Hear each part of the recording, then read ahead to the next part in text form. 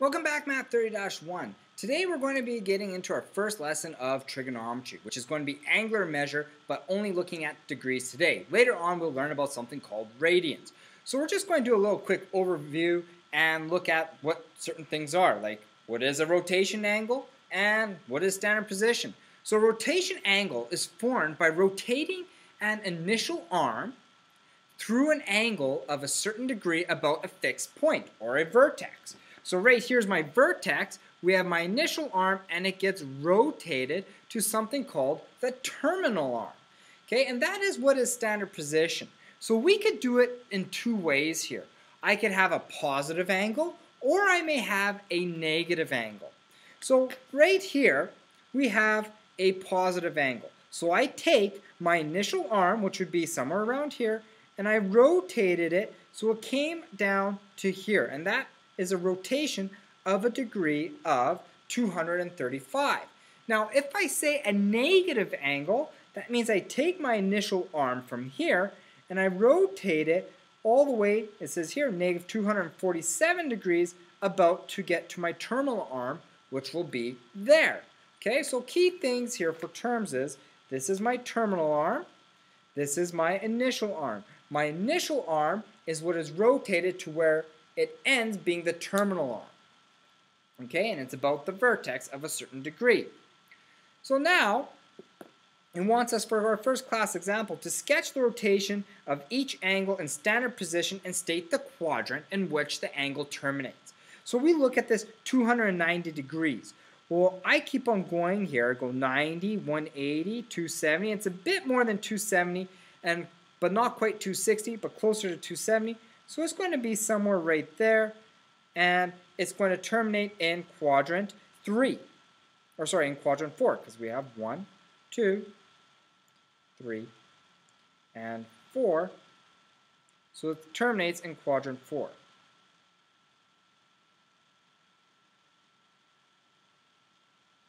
Okay?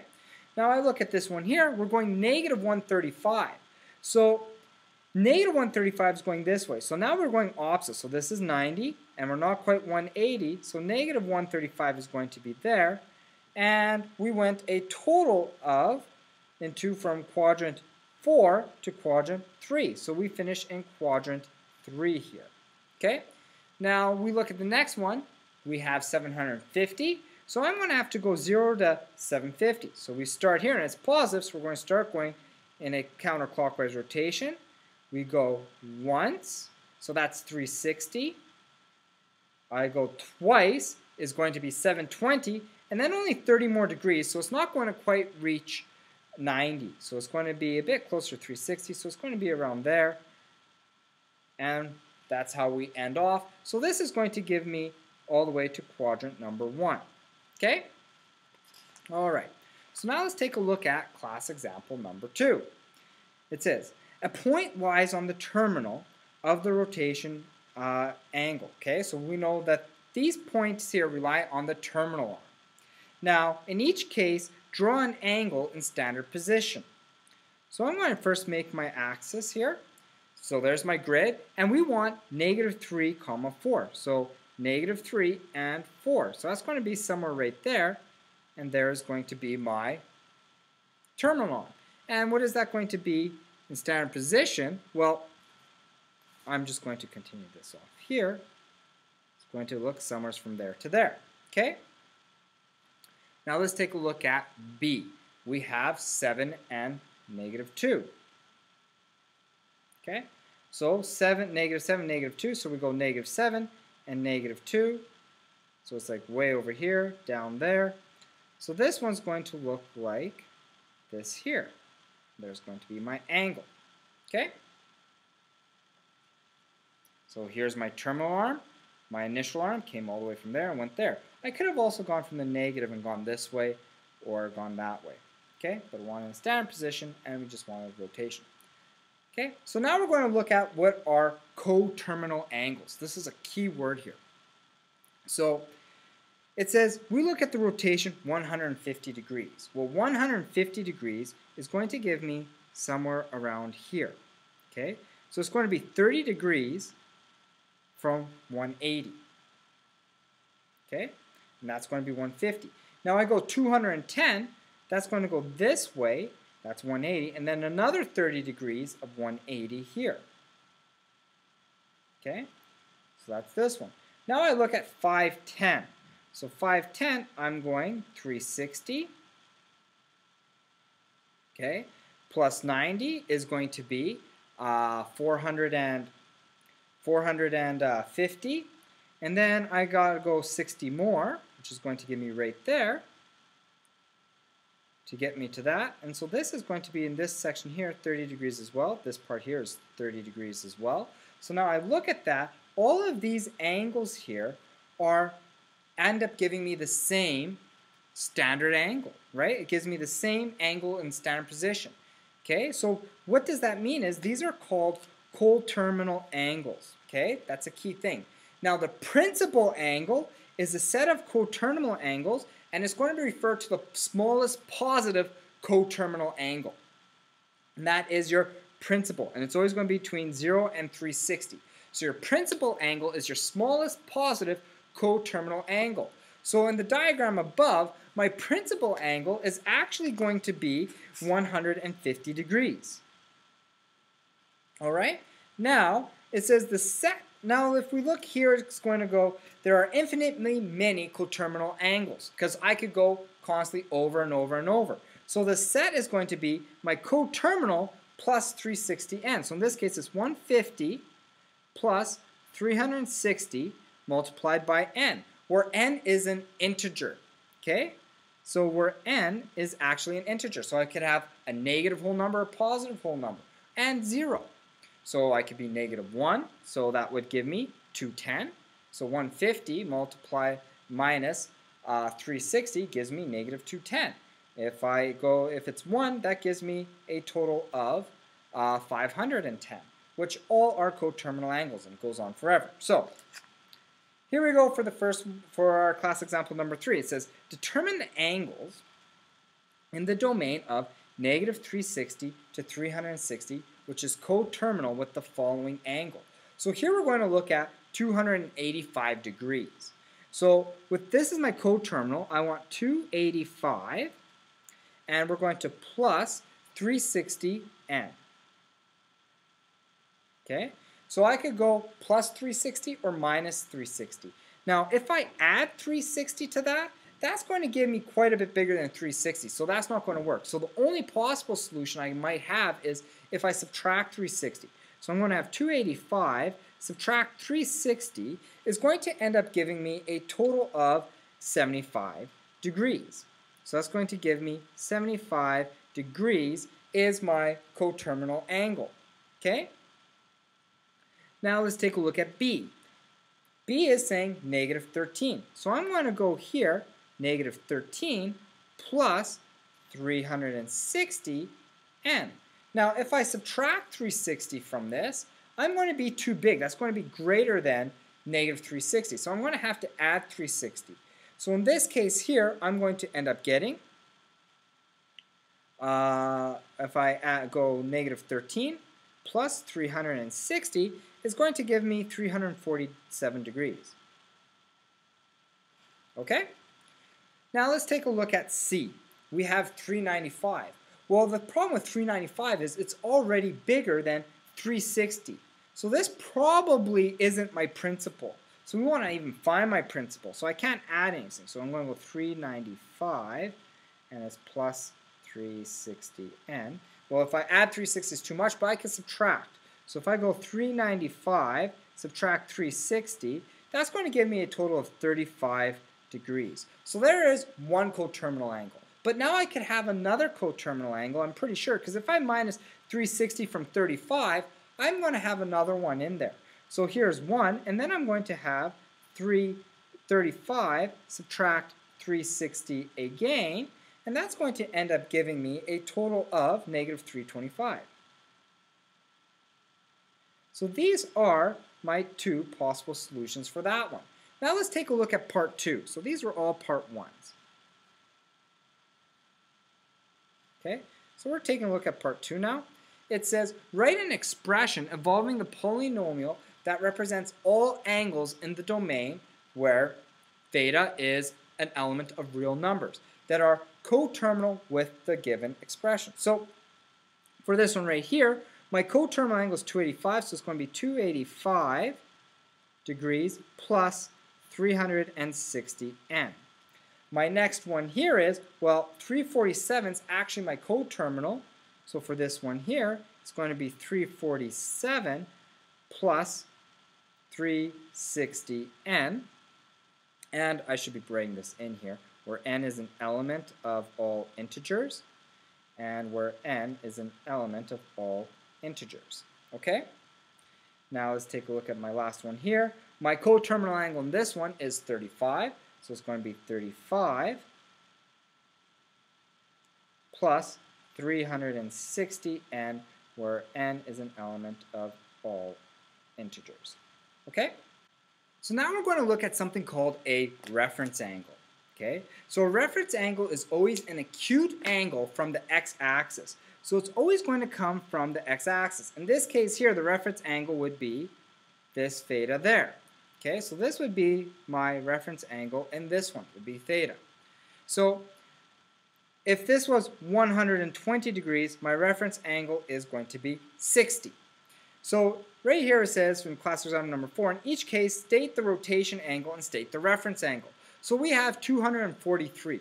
So I look at 243, it is less than 270 right there. So 243 is going to go like this.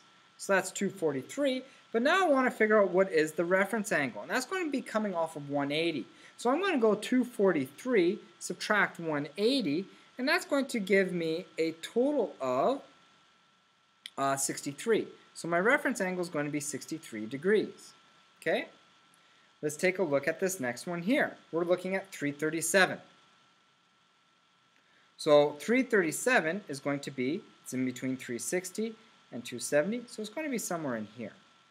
So I look, 337 is going to go like that.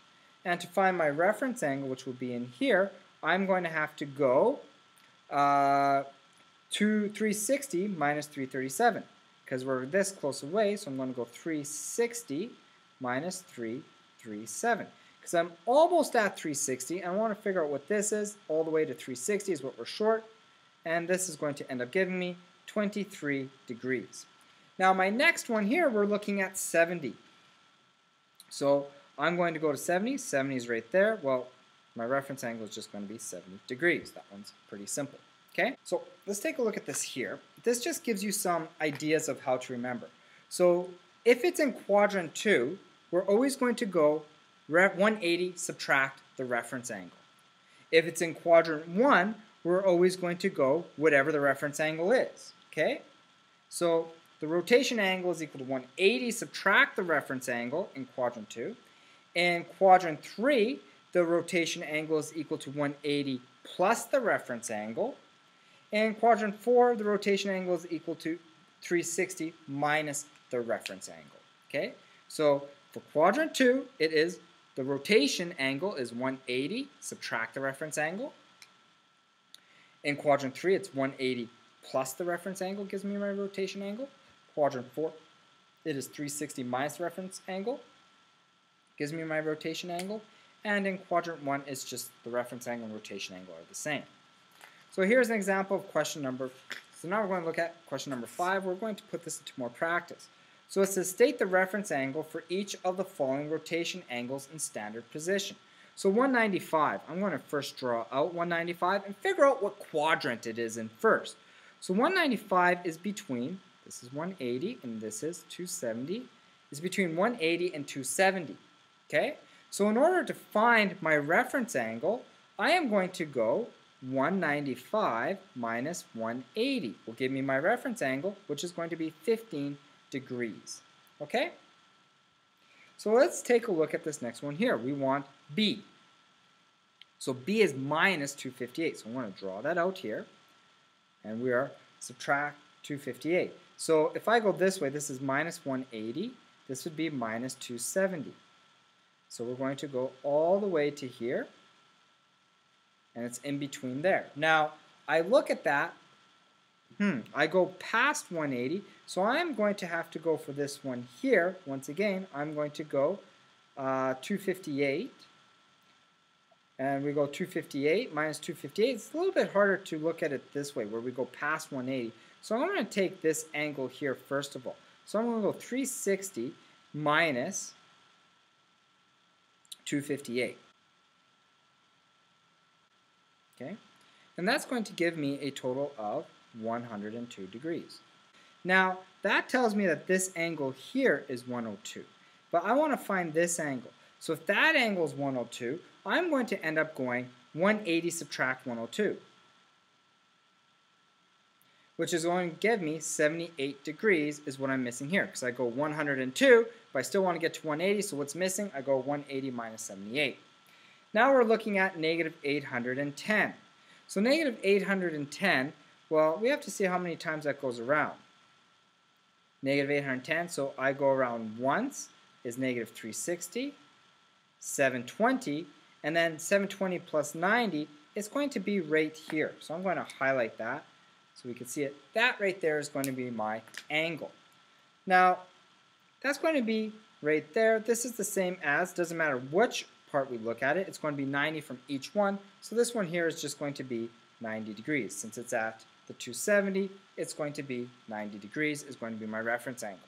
So if I take a look at question number 6, it says determine 4 angles between 0 and 360 which have the same reference angle of an angle of negative 128. So my first thing I want to do then, look at this, I want the same reference angle. I want to be able to first find a reference angle. So I'm going to figure out where this is drawn. So I look at this here. If this is negative 128, we're going from this way here, and it's going to end up right around there. Okay?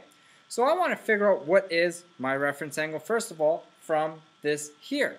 So I'm going to look at it. I'm going to go, in this case, this is like negative 180 here, and we're short. So from 128, so I'm going to go 180 minus 28 minus 128 is going to end up giving me 52.